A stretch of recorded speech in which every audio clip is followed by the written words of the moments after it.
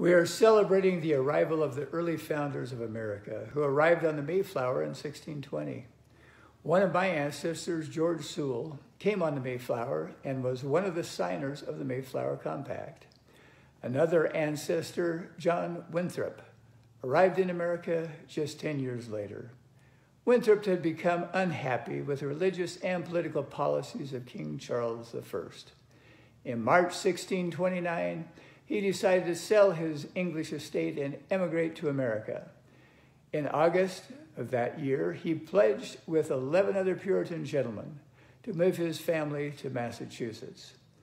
He organized a migration of about 1,000 people who sailed to Massachusetts in 1630 on 17 ships. Before sailing, Winthrop composed a statement of religious purpose titled A Model of Christian Charity, in which he called upon his fellow immigrants to join together in building a Christian commonwealth in America. Also in the document, he explained that the Massachusetts colonists had a special vocation to love and support one another and to obey the Lord's commandments as they followed his injunction to build a city upon a hill. As the governor of Massachusetts, Winthrop promised that if the colonists would serve the Lord faithfully, God would bless their efforts. John Winthrop is just one of thousands of examples of immigrants to this country who came seeking religious freedom. This nation was founded on the principles of Christianity and freedom of religion. Nearly 170 years after John Winthrop came to America, the founding fathers struggled together to create a constitution which could establish the United States of America on firm principles of governance. Delegates from several states were reluctant to sign it because it didn't have a Bill of Rights. James Madison, the prime drafter of the document, promised the reluctant delegates that a Bill of Rights would be added once the Constitution itself was ratified. The Bill of Rights, the first 10 amendments, were ratified themselves on December 1791. The very first provision of the very first amendment states, quote, Congress shall make no law respecting an establishment of religion or prohibiting the free exercise thereof.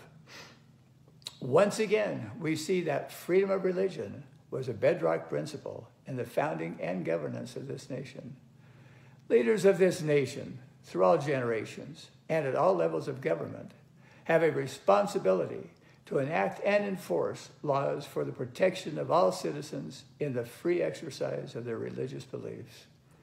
I currently have the privilege of serving as a state senator in Idaho. It was a solemn moment for me when I took the oath of office.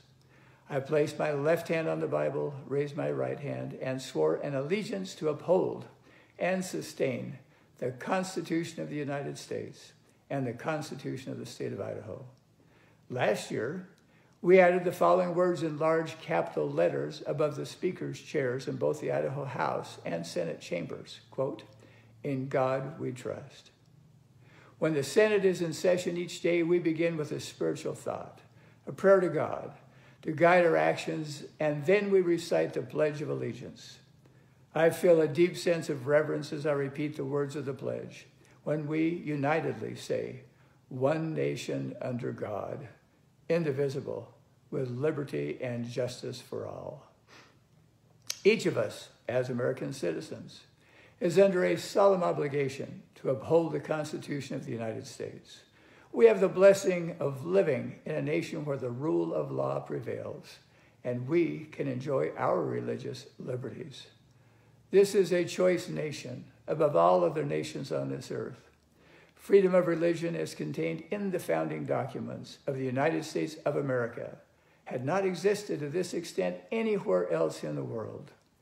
This nation is truly a city on a hill, a beacon of liberty and freedom shining throughout the world. This is a Christian nation founded upon Christian principles. At the same time, we allow the free exercise of all religions. It has been said that all it takes for evil to triumph in the world is for good men and women to do nothing. May each of us be vigilant to protect these freedoms, not just for ourselves, but for generations to come. May we continue to have the freedom to worship the founder of this nation, God, our Heavenly Father, is my prayer in the name of Jesus Christ. Amen.